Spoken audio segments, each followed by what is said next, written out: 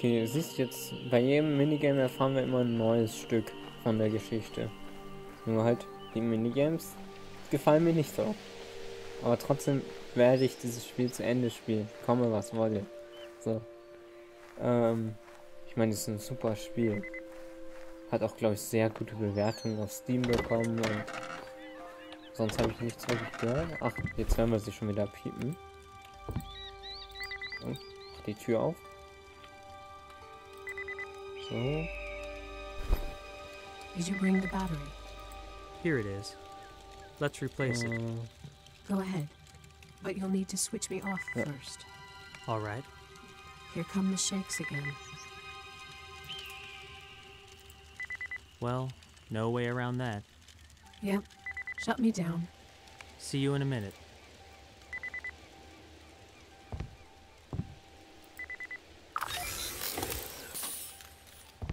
Und jetzt müssen wir sie wieder ausmachen.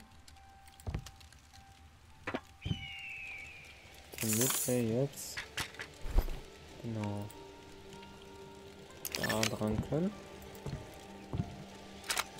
Weil hier haben wir einen Neudapfel.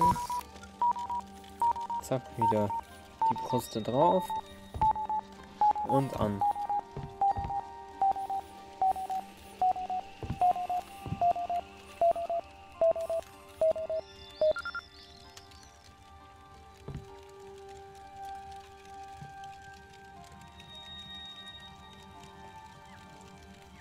Sieht immer irgendwie schon schmerzhaft aus, so.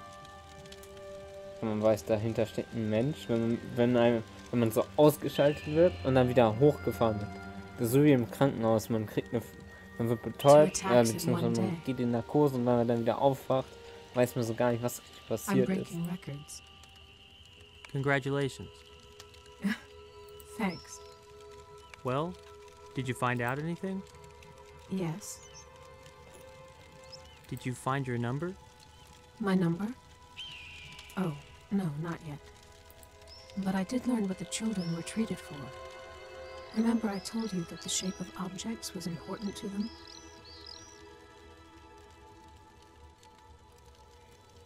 I do. Well, their illness was called morphophobia, fear of a shape, or to be more precise, an aversion to it. What kind of shape? The human body. They couldn't stand the sight of a human body. That was their disease. Sight of a human body. That was their disease. What do you mean that they couldn't stand it? They would literally get sick, vomiting at the sight of any person. Their teachers, doctors, passers-by, their own parents, even seeing each other in the mirror. What did they dislike so much about the human body? We never did find the answer. The children weren't able to articulate their feelings. First of all, they were really young. And secondly, they were unable to communicate at all with anyone. Any attempt at communication caused suffering and psychogenic vomiting. What an unusual disease. Yes, which is why the treatment was likewise unusual. Now I know the purpose behind those strange activities. Playing with cubes, collecting parts, and so on.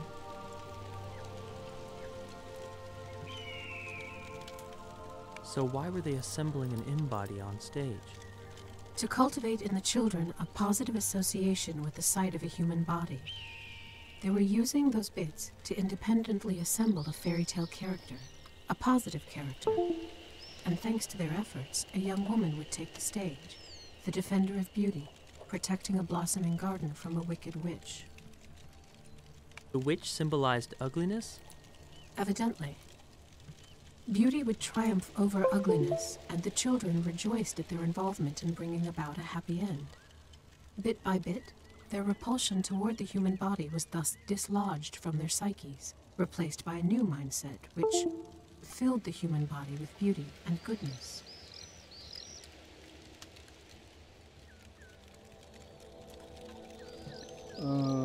Ich habe gerade Probleme mit meiner Maus.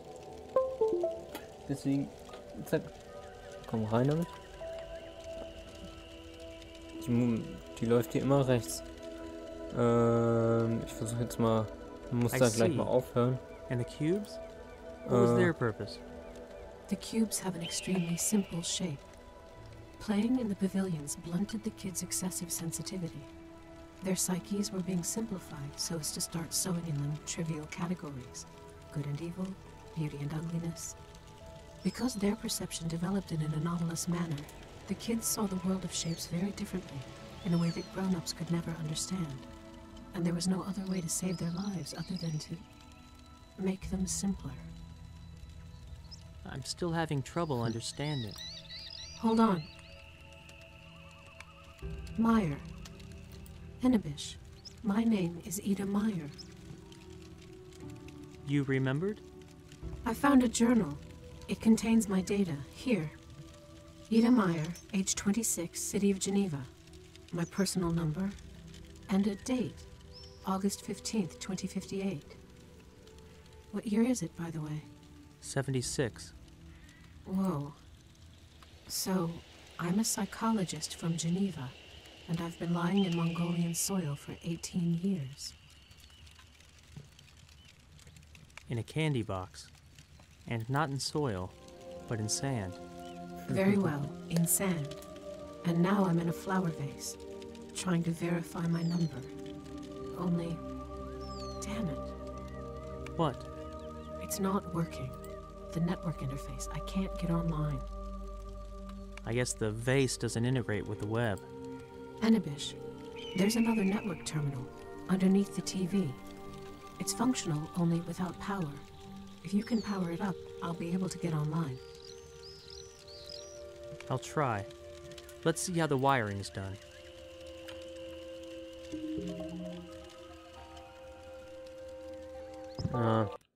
Diesen Fehler, Moment, sorry dafür. Ich habe hier diesen Fehler manchmal in Spielen. Es liegt irgendwie an irgendeinem fehlerhaften Treiber oder so. Ich glaube, er hat ja jetzt gespeichert. Ja. Das kann man sich ja nicht antun hier. Deswegen sage ich quit.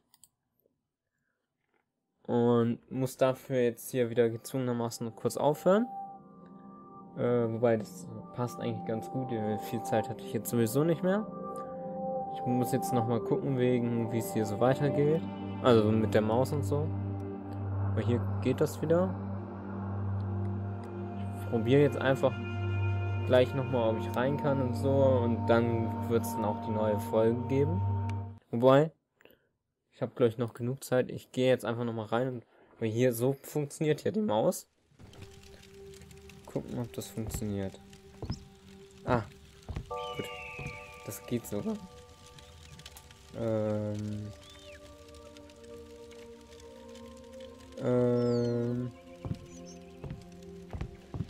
Ja, TV. Wo haben wir? Hier ist ein Fernseher.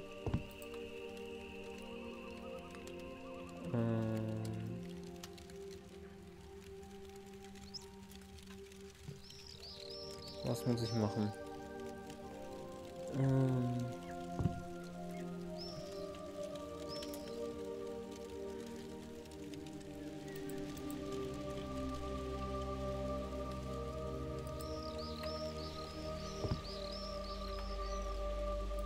Los, Batteries. Ja, Moment. Run power to the network terminal underneath the TV. Then turn it on. Das scheint ja wohl hier der Fernseher zu sein. Das muss ich irgendwie connecten. Hier kommen 2 Kabel raus. Den kann ich aber nichts machen. Es geht hier hoch.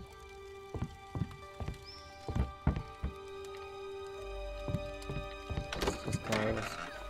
Guck mal draußen, wie ich hier angeschlossen bin an Strom.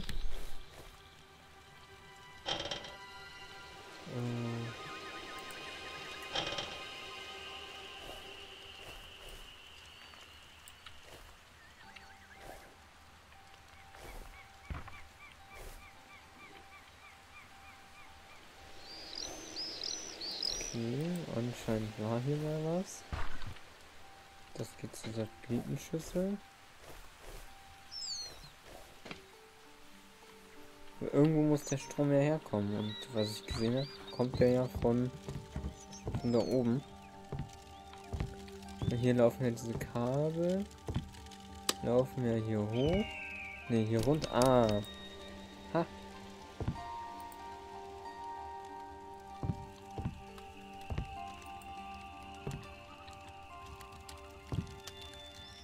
Das ist jetzt eingeschaltet, glaube ich, oder?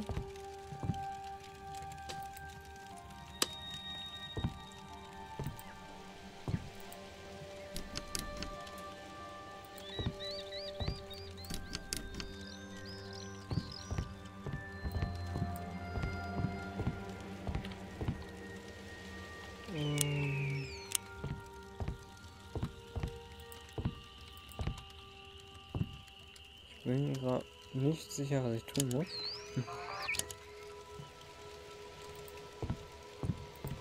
Das ist mein Radio. Ich brauche ja hier irgendwie Strom. Hier ist Steckdose, das kommt von hier oben. Hier. Ich gucke an der Seite nochmal, ob hier nicht. Genau. Hier kommt nämlich das Kabel raus. Ist dann hier. Oh, ich habe wieder den Fehler. Das darf doch wohl nicht wahr sein. Quit. Mal gucken. Das kann doch wohl nicht wahr sein. Das ist natürlich jetzt ätzend. Ich kann das immer so ein bisschen und danach geht's nicht mehr. Das ist. Jetzt bin ich wieder klein. Super. Das ist alles noch nicht. Put the batteries in the box under the O-ring. Keine Ahnung, was ich tue. Achso, hier, oder?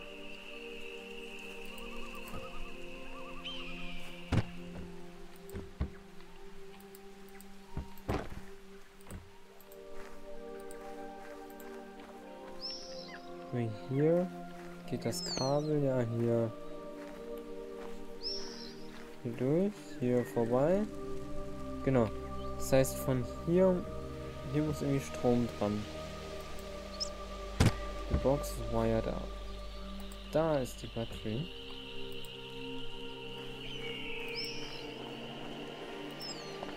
So. The box is wired up. Und ich habe wieder den Drehfehler. Ich mache jetzt wirklich hier mal Schluss, weil so das kann sich ja keiner geben. Ja. Ist natürlich doof, dass es jetzt irgendwie alles nicht so ganz gut funktioniert. Ich schaue nochmal nach, was das ist. Es wird dann auch sofort weitergehen. Deswegen sage ich Tschüss, bis zum nächsten Mal. Ich war's, Really.